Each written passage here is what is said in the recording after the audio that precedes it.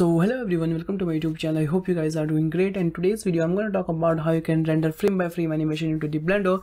So for that you need to just set your animation, make sure you have a good animation frame into your scene, and after that you need to just go to your render property, and here you have to just choose the which render engine you want to take a render, and after that you need to just go to render output properties, and here you have to just set your frame size.